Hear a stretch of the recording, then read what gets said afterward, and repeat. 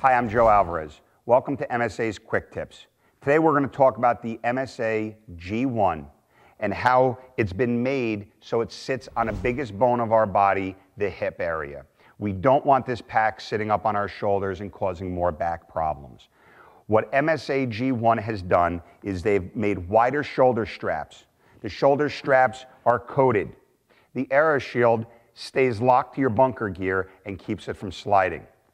On top of that, the lumbar. The lumbar has a 3-position area that will lock in place to make sure that it captures that hip area.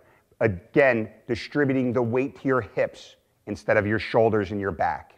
The last thing I want to add is we're not really just standing around. When we're using this air pack, we're moving. And what the lumbar belt does is the lumbar belt actually has a swivel to it, so it helps that pack maneuver on the individual's body while they're working. Remember, the MSA G1 is built to reduce back stress.